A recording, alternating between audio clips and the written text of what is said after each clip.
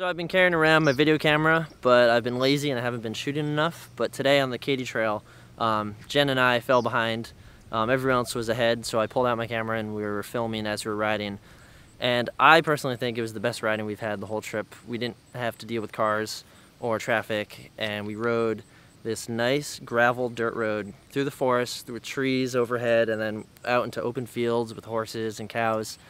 And then we passed these small towns, you know, like these towns that have a single general store and a grocery store and like an ice cream stand. And it was just easy riding. We rode about 12 miles an hour all day. Okay. You gotta get a little behind me. Hello.